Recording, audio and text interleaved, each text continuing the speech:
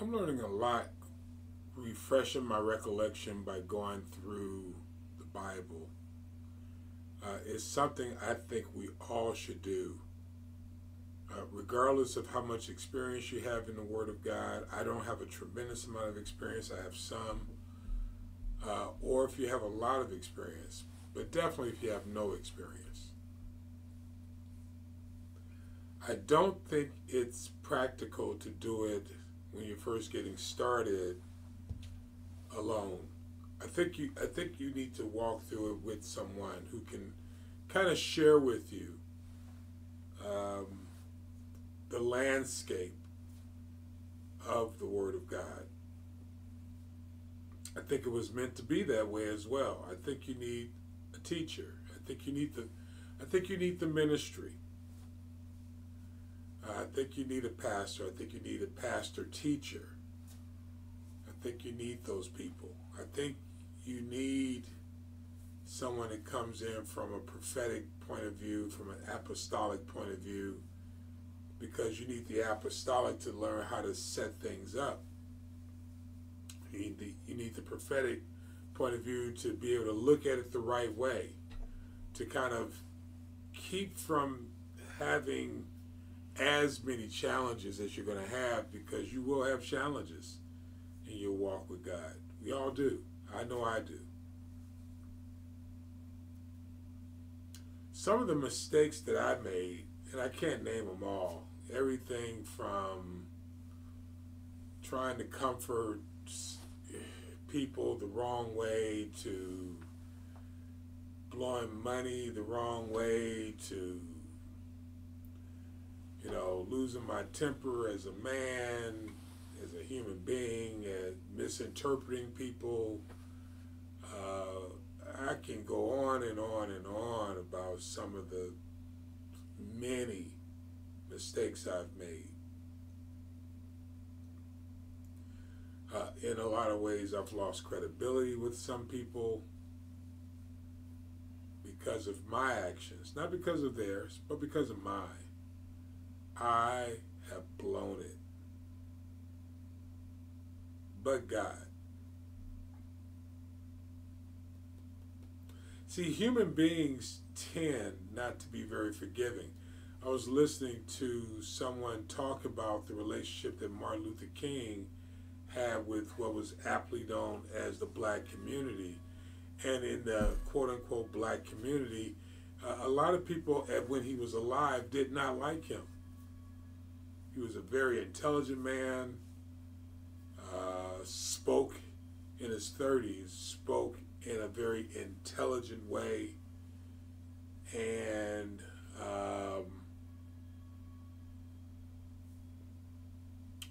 he wasn't the neighborhood guy.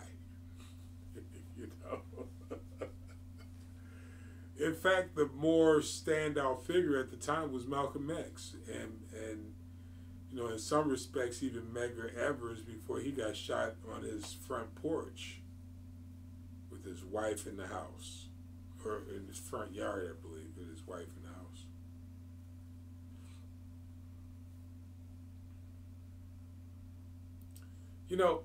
Going through the things that you go through and having the experiences that you have and going through the challenges and that sort of thing is part of life. Unfortunately, like I was saying, humans are very unforgiving. But God.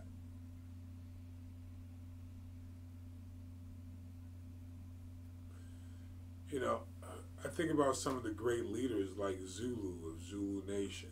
He didn't start off Zulu Nation, he started off Zulu, and I believe at the time, and I might be wrong on the number, but I think there were 8 tribes that he solidified.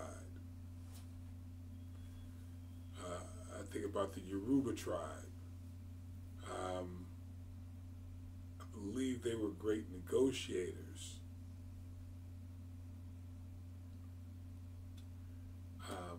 I think about some of the things, stay with me here. I think about some of the things that changed the overall picture of what became the continent of Africa. It was that before, it was called the land of the blacks. It was called Cush. Ethiopia, it was called, you know, I forget all the tribes. If you're interested, you can go on my YouTube channel from some years back, about 7 years back. I talked about a lot of the tribes.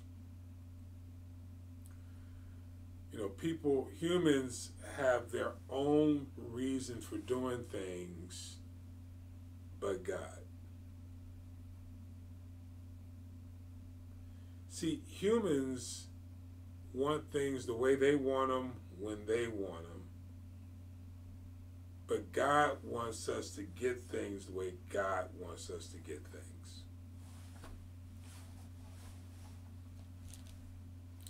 So in the conclusion, what I'm going to share with you is some of the things that we bring on ourselves. Because there is no bypassing God.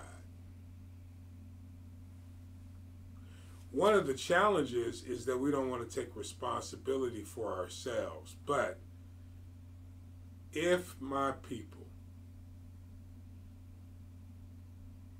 who are called by my name would simply humble themselves,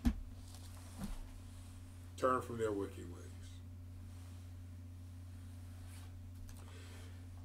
Again, very consistent, and again, that's you know, later on, but that didn't start there. That started right here. Leviticus chapter 26. Let's go over it. Verse 14. 26:14. Says, "But if ye will not hearken unto me and will not do all these commandments." Now keep in mind what we discussed in 25:26. And again, this is for my kids, my grandkids, and those, my brothers and sisters in Kenya, and those who call me whatever you want to call me. God bless you. I want you to get something out of this. In Leviticus chapter 26, on our journey from Genesis to Revelation, verse 14, it says, "But if ye will not hearken unto me, and will not do all these commandments." Do you remember what the commandments were?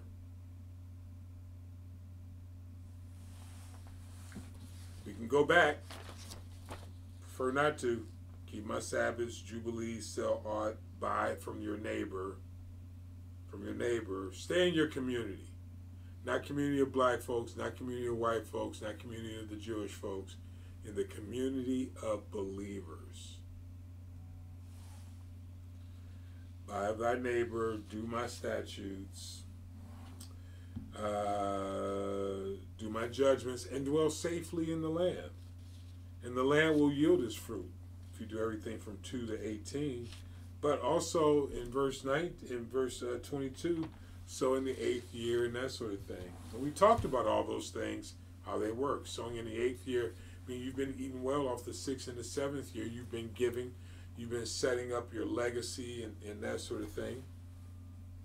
And then you start sowing again in the 8th year, and you start eating again in the 9th year. "If you will not hearken unto me and will not do all these commandments, and if you," that's commandments are number 1, "and if you shall despise my statutes," his ways of doing things. So, walking in forgiveness, doing the peace offering, the trespass offering, the sin offering. At this time, there is no more offering for sin today, other than confession. That is the offering. You know, relying on the propitiation of Jesus, the Christ, the Son of the living God, who sits at the right-hand side of the Father. These are the statutes. So we talked about the judgments. We talked about the statutes. "And if you shall despise my statutes," in other words, and despising something means you're actually walking in pride to it. I don't need to do that. This is Old Testament. No, these are the principles behind what is spoken of later on. Jesus came not to destroy the law, but to fulfill the law. Nothing missing, nothing broken. Doesn't make the law is the taskmaster, but it doesn't make it invalid. These are the details behind the decision making which made Jesus the perfect sacrifice. Understanding sacrifice is love. For God so loved that he gave his son who fulfilled the law. These are just the details. Verse 15, and if ye shall despise my statutes, or your soul abhor judgments, judgment comes. Judgment is in the iniquity. You know, a lot of people want to conflate iniquity with trespasses. The iniquity is the end result, where the prices are paid. Boy, do I know that, because I've paid some pretty prices.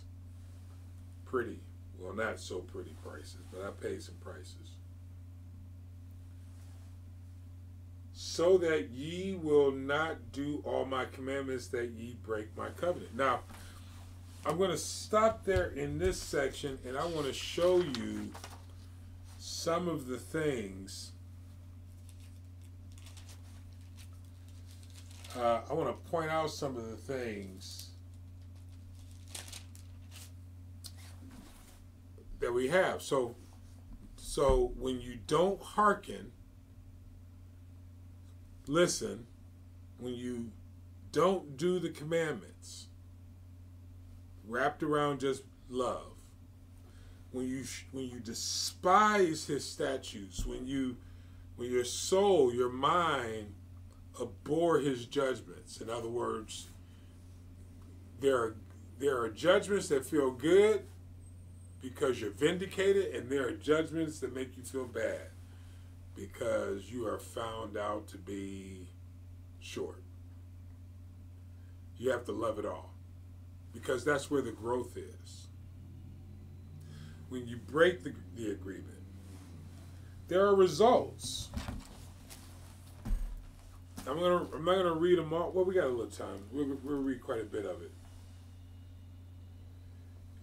In Leviticus chapter 26, verse 16, it says, I also will do this unto you. I will even appoint over you terror, consumption, and the burning ague. I don't know what that is. That shall consume the eyes and cause sorrow of heart, and ye shall sow your seed in vain, for your enemy shall eat. And I will set my face against you, and ye shall be slain before your enemies, that they hate you shall they that hate you shall reign over you, and ye shall flee. Now, before I keep reading, I know a lot of you are going to say, no, I'm covered by the blood. It doesn't mean you don't have to have experiences. When you make a decision,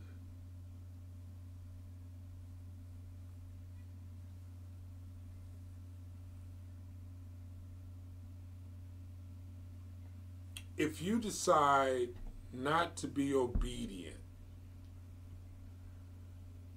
God can cover you with his grace. He can cover you with his mercy.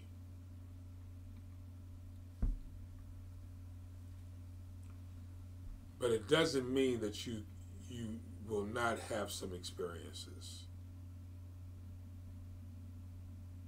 from not being obedient to doing what God told you to do. Leviticus chapter 26, verse 14. We can all say, Father, I'm sorry. I missed it. Sometimes you don't do anything wrong, and you still have to go through experiences. This is a tough conversation to have, I understand. And again, study it for yourself. I'm only putting it out there. And mostly doing reading.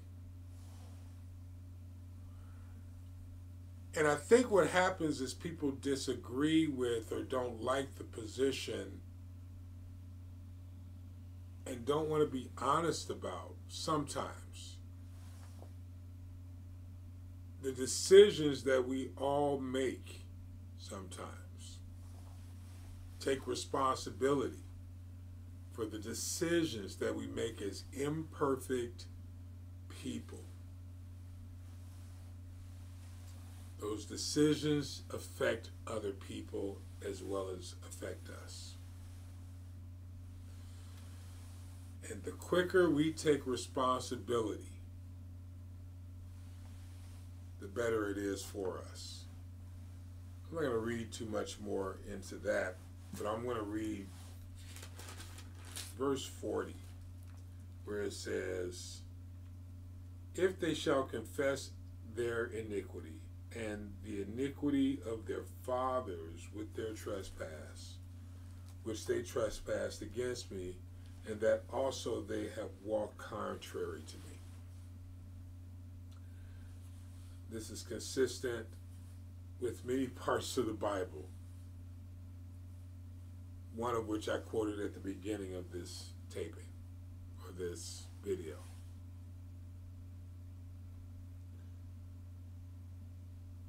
Our only responsibility with being in God's will is confession. And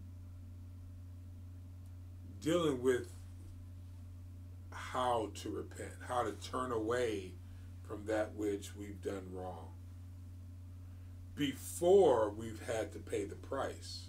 Because there's a process. If you do it before you have to pay the price, there's a process. If you do it after you have to pay the price.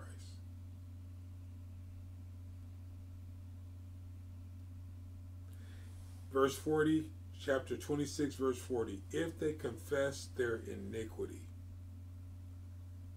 and the iniquity of their fathers with their trespass, which they trespassed against me, and that also they have walked contrary unto me." Doesn't this show we still have responsibility?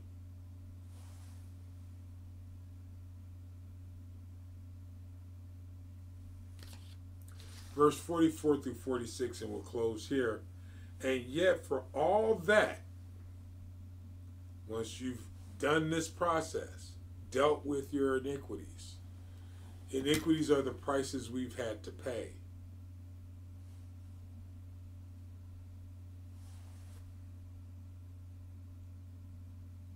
The trespasses are the mistakes that we've made, and the trespasses of our fathers were the trespasses that we were born into, our proclivities, if you will.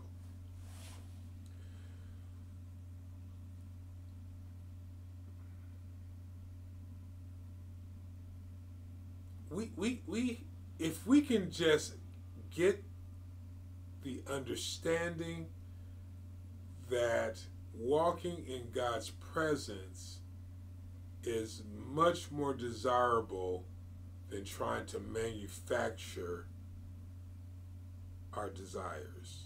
Just allowing God to work on our hearts through these processes. And then this is what he says in 44 through 46. "And yet for all that, when they be in the land of their enemies, I will not cast them away, neither will I abhor them, to destroy them utterly, and to break my covenant with them. For I, the Lord their God, but I will for their sakes remember the covenant of their ancestors, whom I brought forth out of the land of Egypt in the sight of the heathen, that I might be their God, I, the Lord. These, the statutes, judgments, and laws, which the Lord made between him and the children of Israel in Mount Sinai by the hand of Moses.